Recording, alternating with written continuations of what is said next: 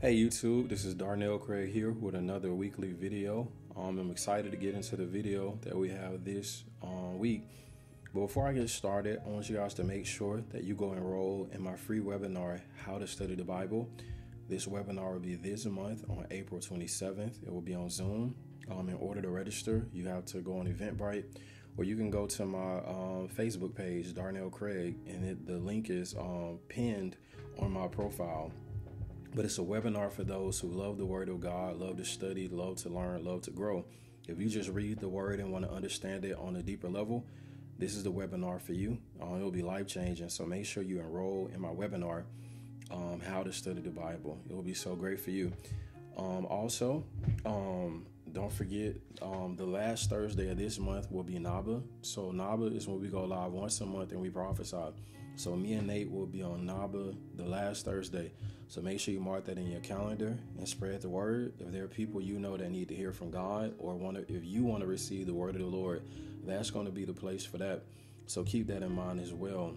Last but not least, I just thank you so much for the birthday love. My birthday was Saturday. I turned 33, and I'm so grateful for all the love you guys show, all the support you guys show. Thank you for those who gave, and I'm just so grateful for everything, and I'm excited about this new year of life. And with no further ado, let's go ahead and get into the video. Today, we're going to talk about the mystery of destiny, the mystery of destiny. And I do want to say this as well. Make sure that you subscribe to the channel. Make sure you like the video. Likes help the videos out so much. And make sure you comment on the video. That helps out so much and help me spread the word. If a video blesses you, share it with 4 or 5 people that you know will be blessed by it as well. But today we want to talk about the mystery of destiny. It's going to be so important because this is something that you really need to understand in order to walk out God's plan and God's purpose for your life. But we're going to define the word destiny. When we talk about destiny, we'll define this word destiny. When we talk about destiny, the word destiny, we're going to break down this word. It means an overruling necessity. It means the irresistible tendency of certain events to come about. And it means a force that shapes and controls lives and events. It also means that which is predetermined and sure to come true. And it means that which is firmly established. It means what is going to happen to a person in the future. When we talk about destiny, we're talking about the tendency, the irresistible tendency of certain events to come about. And it means an invisible force that shapes and controls lives and events. And it means that which is predetermined and sure to come true. Now, destiny is so important because the Bible tells us in the book of Ecclesiastes, it says that there is a season for everything and there's a time for every purpose under heaven. So our God is a God of purpose, which means there's nothing that God does that is unintentional. There's nothing that God does that is without meaning. And because our God is a God of purpose, with every purpose that God has, there is a set or specific time on earth for that to be executed. Also, God is a God of seasons, which means that a season is a portion of time where things work a certain way, or things are constructed a certain way, or things are designed to come true a certain way. So our God is a God of purpose, and our God is a God of seasons, right? But seasons and times are earthly things. There is a season and time in heaven, but in heaven, God is not bound by the time you know. God functions on eternity time, eternity past, eternity present, and eternity future. And eternity is an entirely different realm where there's no time. Like, time has no basis in eternity. I'm using time as a human construct to help our minds understand how the invisible realm works. But time is something that has to do with creation. Before time, before creation, there was no time. There was only eternity, which is very interesting. So we're going to define certain things and get into certain precepts that will help you. So let's go to the book of Genesis chapter 8. Genesis chapter 8, verse 21. It says, "The Lord smelled the soothing aroma And the Lord said to himself, I will never again curse the ground on account for man, for the intent of man's heart is evil from his youth. And I will never again destroy every living thing as I've done. Verse 22. While the earth remains, seed time and harvest, cold and heat, summer and winter, and day and night shall not cease. But one of the things you want to focus on here is it says, as long as the earth remains, there's going to be seed time and harvest. So you have to understand that God is a God of processes. And everything that God does is in seed form. God never does things in their full potential. He did it one time with Adam, but ever since Adam, everything else is seed. And how this works is God gives us things in seed form, and God desires us to cultivate things into its full potential. So whatever God has given you, if God has given you a child, if God has given you a business, if God has given you an organization, if God has given you a ministry, if God has given you a destiny, whatever God has given you, it's in seed form. And as long as the earth remains, there's going to be seed, it's going to take time, and then there will be a harvest. And one of the things that God calls seed is you. So what God does is God sows you into the material world as a seed, and you're going to take some time, and then God will harvest the seed he's planted. This is the process of destiny. How destiny works is God sends you into the material world, the physical plane, and in relationship with God, the seed of you is cultivated and comes to fruit or full potential. And then once you reach your potential, God harvests you and God benefits from the seed he's planted. So we talk about the mystery of destiny or the process of destiny. God has to take you through a process of cultivation so the seed that he's planted in the earth to be a blessing to all those around it will be harvested. But if we don't go through the process that God has ordained us to go through, then the seed that God has planted will remain alone. It's never God's will that the seed remains alone. It's God's will that a seed is sown, a seed is cultivated, and a seed is harvested. And once again, that seed is you. So how God works as God is God does everything in seed form. God never gives you anything mature. God gives you everything in its potential. And what God wants to do is walk you through the process of actualizing the potential of whatever God has given you. If God has given you a marriage, you've been married a year, that's so beautiful. Your marriage is limitless potential. But in the process of time of you both walking with God, God will cultivate you both, and God will harvest the potentiality of you as a unit, you and your union, so that he can harvest what he's planted.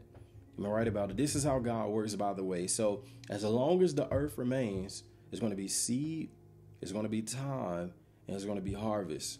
I want to go build a framework. I want to go to John chapter 9. I want to lay a foundation for you guys of how God works. John chapter 9. Is it John, by the way? I may actually went to the wrong. Let me see.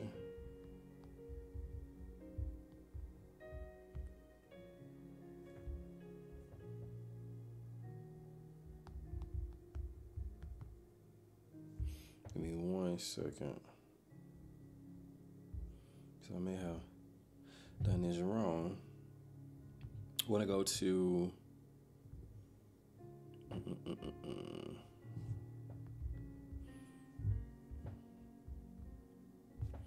went to the wrong verse, you guys. Let me see what verse this is.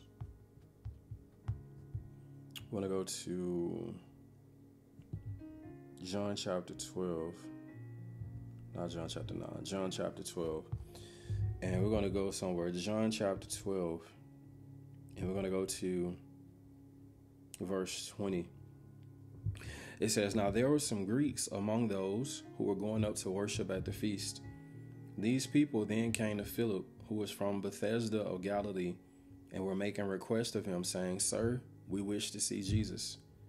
Philip came and told Andrew. Then Andrew and Philip came and told Jesus. But Jesus answered them by saying, the hour has come for the Son of Man to be glorified. Now, I want you to be aware of this, because once again, the way God works is God works in times and God works in seasons. And one thing you see about Jesus is that Jesus was very aware of times and seasons. You will hear Jesus say statements such as, it's not my time yet. The hour has not yet come. The hour is now. Because Jesus was very aware of what was on God's calendar.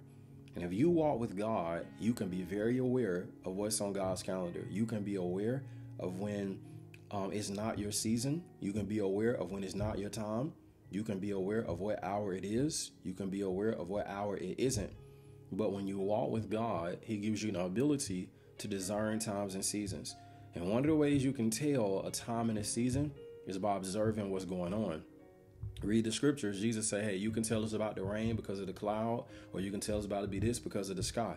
He said, how hypocrites, how can you not discern the times and the seasons? You have to pay attention to what's happening in your life. You have to pay attention to your circumstances. You have to pay attention to your surroundings. You have to pay attention to coincidences or accidents or whatever, because that gives you an indicator of your time and your season. I like these quotes. They say there's no such thing as there's no such thing as an accident because God set it up. And they say that a coincidence is just God's way of staying anonymous. Now watch this. So Jesus said, the hour has come for the Son of Man to be glorified. Truly, truly, I say to you, unless a grain of wheat fall in the earth and dies, it remains alone. But if it dies, it bears much fruit. So think about it. Right now, if I were to get an apple seed or a grain of wheat, let's use an apple seed. When you plant an apple seed in the ground, that external casing, it's not the seed. That houses the seed. But in order for what's in the seed to manifest or be expressed or to come to fruition, the outer casing has to die. And when the outer casing die, the real seed emerges, and there's a law that's happening underground that we don't know. Because if we observe this law underground, we kill the seed. The Bible actually says that the kingdom of God is like a man that planted seed in the ground, and he rose up day and night, and he didn't know how. But then he began to see the fruit or the progress of what's happening underground, which is a mystery in itself. But what's important for you is that you're a seed. And unless you're willing to die to self, unless you're willing to die to selfish ambition, unless you're willing to die to the ways of the world, unless you're willing to die to the things that God wants you to die to, you're going to remain alone, right? Because as long as the earth remains, it's going to be seed time and harvest. When I say remain alone, it does not mean you don't have family. It does not mean you don't have conversation. It does not mean you're isolated. But it means that you're unable to harness or actualize the full potential that God sent you into the world. Because in order for you to actualize your potential, you have to go through the process that Jesus went through. Jesus went through birth. Jesus went through death. Jesus went through burial. Jesus went through resurrection. No, Jesus went. So you had to go through those 4 processes as well. You're going to be born out of heaven. I'm right about it. You're going to die to self. And your death to self is going to feel like you're in a season of hiddenness where you're underground. Nobody knows you. You're buried. You're forgotten about. But in the midst of that burial process, you're resurrected back to life. And now everyone sees the newness of life that's upon you. If you want to understand how this process works, you can go research the caterpillar to the butterfly, how the caterpillar goes through a process, goes through the cocoon. And what's very interesting about the process of a caterpillar in a cocoon is that when a caterpillar is in a cocoon, if you try to help the caterpillar get out the cocoon, you kill it. Which means that sometimes you're in a process with God, which is you and him. No one can help you. When I say no one can help you, it does not mean people cannot encourage you or comfort you, but you yourself have to walk out the process that God has ordained for your growth, your development, your cultivation, your transformation. But if someone comes in and sabotages it or tries to have mercy on you or be like, this is too hard and you shouldn't be going through all this, they don't know what destiny has ordered for you. But God is taking you through a process of cultivation so you can become the individual that God has ordained you to be before the foundation of the world. But then once you come through that process, what happens? You transform from the caterpillar to the butterfly. But unless you fall in the ground and die. One of the things it speaks to in the mystery of destiny is that there is an atmosphere, or there is an environment conducive for your growth. Birds have air, fish have the water or the sea, and you have the presence of God. When you look up the word Eden in the scriptures, it literally means his presence. In other words, it's a place of delight. Humankind was created to engage in the presence of God. What the sun is to a flower is what the presence of God is to you. And if you're going to grow, you have to cultivate a relationship with God, and you have to be consistent and intentional in building a relationship with God, so that in the canopy of God's presence, you can grow into the person that God has ordained you to become. The Bible says, they that wait upon the Lord, he shall renew their strength. So when you talk about waiting upon the Lord, that word wait is not about time. It's about posture. That word wait gives you the connotation of a waiter, or gives you the connotation of an individual that is surrendered and that is submitted to God. And when you surrender to God, when you submit to God, when you engage God, there's a transfers that happens in the process of relationship, where what God is doing in the relationship is God is exchanging your weaknesses for his strengths. God is exchanging your inability for his ability. There's a great exchange that's happened that you know not of, but when you come out of that exchange, you can feel the effects of that exchange when you traffic or you engage in everyday life.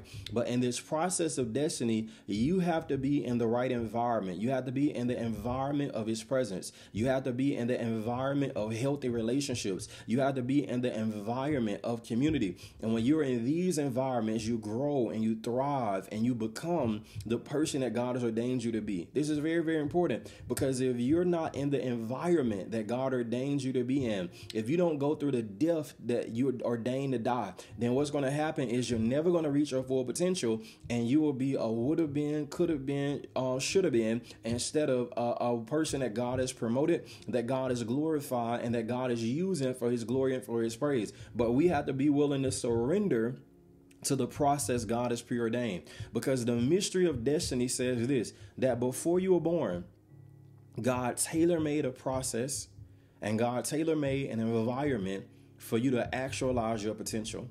And a lot of times we hate the things we go through. We hate the process we go through because we don't understand that our destiny has arranged these things. I'm not talking about foolish decisions you've made. If you made foolish decisions, they'll work together for your good if you repent and realign yourself with God. We're not talking about that. We're talking about it seeming like life is unfair. We're talking about it seeming like life is so adverse to you. We're talking about it seeming like you have a steeper hill to climb than other people. We're talking about it seeming like that nothing ever goes right for you. We're not talking about operating under a curse. We're talking about God building character, God building intestinal fortitude, God choosing to reveal himself to you and show you things about himself you could have never learned before this. Am I right about it? It says, but truly I say to you, unless a grain of wheat fall in the ground and dies, it remains alone. It says, but if it dies, it bears much fruit. Verse 25, it says, the one who loves his life loses it. So what happens is we receive Christ and we try to preserve ourselves. You want to stay exactly the way you are. Here's the issue with that. God loves you 100% the way you are.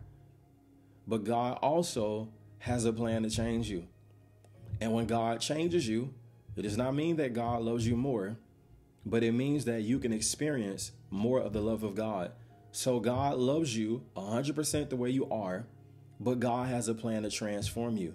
But what happens to us is we resist God's plan to change us. We resist God's plan to transform us, and we refuse to let go of our way of thinking, our way of functioning. We refuse to let go of our way of perceiving, but God wants to transform us. The Bible said this way. It says, I beseech you therefore, brethren, by the sure mercies of God, you do what? Present your body to God as a living sacrifice, holy and acceptable, which is a reasonable service. In other words, the rent you owe to God is to give him your body for his glory and for his praise. The least you can do is give God your body, because Jesus gave his body for you. So God wants you to use your body for holy purposes, and God wants you to use your body to accomplish his plan and his purpose in the earth. This is what God wants you to use your body for. But he says this, he says, in addition to allow me to use your physical vessel, he says, do not be conformed to this age. That word world is the word age. In other words, in every generation, Satan forces an ideology, a worldview, and a way of functioning upon an entire generation. And Christians are the people that are countercultural. Christians are not, they're not the people that dress the weirdest. They're not the people that fearmong. They're not the people that are religious zealots, but they're the people that function out of heaven. They're the people that live from God's mind. They're the people that represent God's heart. They're the people that God will use as catalysts to bring change and innovation and breakthrough and revival and reconciliation on the face of the earth. So in order to properly function as that vessel, my mind has to be not conformed to this age, because you can't change anything you're like. You can't change anything you're a part of. So in order for you to change something, you have to come out from that system, come out from that programming, come out from the Matrix Neo, and then you're the one that God has chosen in order to unleash other people from that matrix. But many of us, we're still in the matrix of this age. And the Spirit of God wants to untether you from the matrix and use you as the one that God has chosen to set others free and to give others hope and to reveal that God is alive, that God is not dead, and that God can transform a person from the inside out. So it says, do not be conformed to this age or this world, but what? Be transformed by the renewing of your mind. In other words, allow the Spirit of God to pull down your strongholds, the lies you believe about yourself, God, others, in life. It says, and to cast down vain imaginations you have that lead to discouragement, depression, vanity, nothing. And let the Holy Spirit take away those imaginations, and then what? Every high thing, everything that you believe that you've exalted above Jesus, and this is equal to Jesus in your ideology and in your mindset. Let them do that. This is the renovation the Spirit of God comes to do. And when you allow the Spirit of God to renovate you from the inside out, you become a vessel that God houses and He lives through. God lives through you already. But the willingness, your willingness to yield, is the degree that God will get glory through your life. We say it this way: God can never do a greater work through you than you allow Him to do in you. So God does the work in us first, and then He does the work through us. A lot of us want God to do a great work through us, but we won't let God do a great work in us. The work through you will be equal to the work in you. Very important. Now watch this. It says if you preserve your life, you're preserving the old. You hold on to the old. Things have to stay this way. Things have always been this way. I've always believed this way. My grandma, my granddad, my mom, my dad, they believe this way. Has nothing to do with your destiny, purpose, and your call. Because they could be in error. They could be wrong, although you love them. But God wants to untether you from what? The ideals, the convictions, the worldview of this generation. And He wants you to see yourself, life, and others through the eyes of heaven. But if you're willing, if you love your life a lot, you will never be the person that God ordains you to be. When I say love your life, we're talking about self-preservation. We're talking about resisting the hand of God. We're talking about not allowing God to convert and transform your soul, right? And it says, but the one who hates his life, the one who is willing to lose his life, the one who is willing to change, the one who is willing to transform, the one who is willing to become, the one who chooses to be a living sacrifice, that's the one that's going to transform.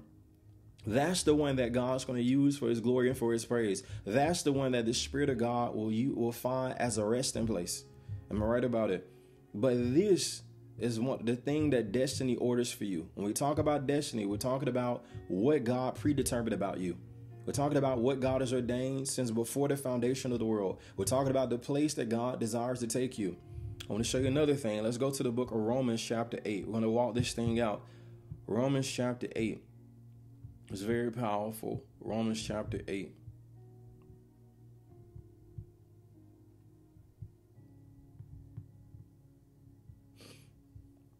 In verse 26, it says, now in the same way, the Spirit also helps our weakness, for we do not know what to pray for as we should. But the Spirit Himself intercedes for us with groanings too deep for words. And he who searches the hearts knows what the mind of the Spirit is, because he intercedes for the saints according to the will of God. This is why it's so important to pray in tongues. Because whenever you pray in tongues, you're basically saying, God, I don't know what's going on. God, I don't know what's happening. But God, I know you do. So I'm going to yield my tongue to you, and I'm going to let you pray through me. And anytime you pray in tongues, you're always praying the perfect will of God. Anytime you're praying in tongues, you're setting yourself up to walk out God's will, God's plan, and God's purpose. And a lot of times, God will inspire you to pray in tongues for long periods of time, because God is using your tongue to birth out your destiny and your purpose. The more you pray in tongues, the more your life will align with God's will, God's plan, and God's purpose. And the more you pray in tongues, you'll be used as a womb to birth your destiny, and sometimes the destiny of those connected to you. Verse 28, it says, and we know that God causes all things to work together for good to those who love God, to those who are called according to his purpose. So when God has called you according to his purpose, when God has called you according to his will, then what it literally says is God is in all things. And what is in all things doing? He's in everything, working it together for your good. So God is in everything that's happening. Nothing you're going through is void of God. Nothing you're going through, God is not in. But God will manifest himself in what's happening and cause it to work together for your good. That's the God we serve. Verse 29. For whom he foreknew, he also predestined to become conformed to the image of his Son, so that he will be the firstborn among many brothers and sisters. Now watch this. So there's something called the foreknowledge of God. And the Bible calls it the predetermined counsel of God. This means that before God made creation, the Father, the Son, and the Spirit, they sat in a council and they predetermined how the course of history would go. They predetermined the major things that would happen, and they predetermined their redemptive plan. So God, in his foreknowledge, sees the end at the beginning. And God has made provision for every mistake. God has made provision for every injustice. God has made provision for all sin. And the first thing that God did was, before he made the world, a lamb was slain. God made a sacrifice that would ensure that his purpose, his plan, his will will be done. And God has made a sacrifice that will ensure that any mistake, any failure, any shortcoming can be redeemed and be bounced back from. And God put a resilient spirit in his people so they can overcome and bounce back even when they fail and sell themselves short. So what God has done, according to his purpose and destiny, is God knows everything, and he planned things according to what he knew about creation, what he knew about humanity, and what he knew about you specifically. So God knew you before you existed. And what God has predetermined is that you're going to go through a process where you become like Jesus and your generation. Yes, you may be a female, but also there's a feminine aspect of Jesus you're going to embody. And God's going to use you through taking you through a process so that when people see you, they see Jesus. God has a process he's already ordained that you're going to go through. And once you surrender and you cooperate and you respond appropriately, when this processing is over, you're going to look like Jesus in a female vessel. You're going to look like Jesus in a feminine vessel. You're going to look like Jesus in a masculine vessel if you're a male. But God has ordained, but based on what he knew about you, based on your potential, based on your personality, based on your gifting, based on your talents, based on your level of notoriety, based upon your bloodline, God already has a plan to take you to a place. And this plan is that you will be conformed to the image of Jesus. When I look at this example, what I think about is I think about a stencil.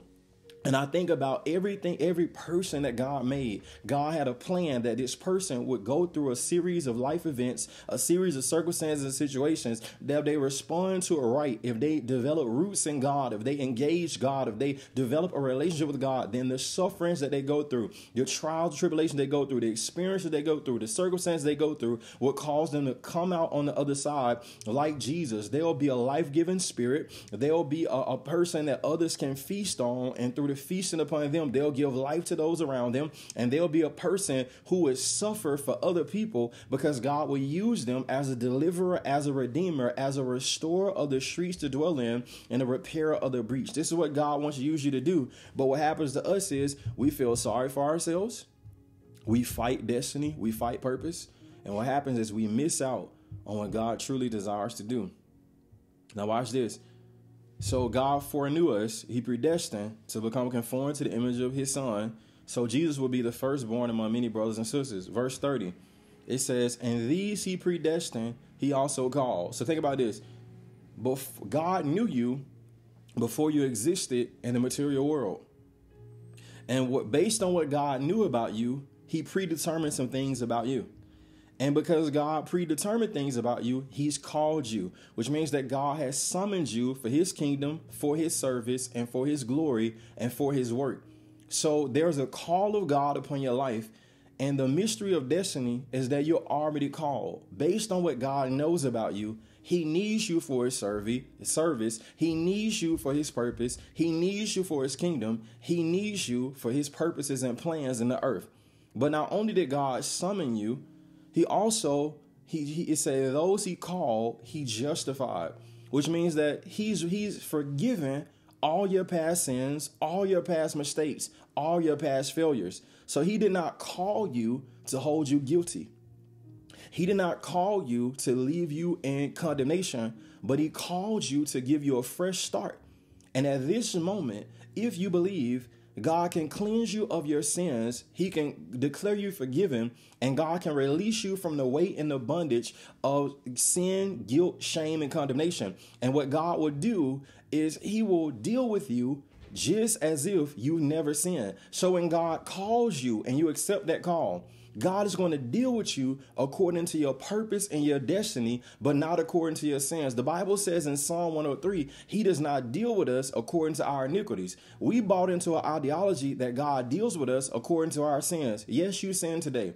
Yes, you sinned last week. Yes, you messed up. But when God is dealing with you, he's not dealing with you according to your sin. God is dealing with you according to the person he sees you as, because God sees you as the finished product. God sees you as the person you were before the foundation of the world. And God is dealing with you in the present based on the person he's called you to be in the future. So everything God is doing in your life right now is based on the person he already sees you as. And the process of time, if you respond the right way, you're going to become the person that God has already ordained in the future. But God isn't dealing with you according to your sins. God is not dealing with you according to your shortcomings. God is not dealing with you according to your mistakes, but God is dealing with you according to his plan, his purpose, his will, and his destiny for your life. So God deals with us just as if we had never sinned.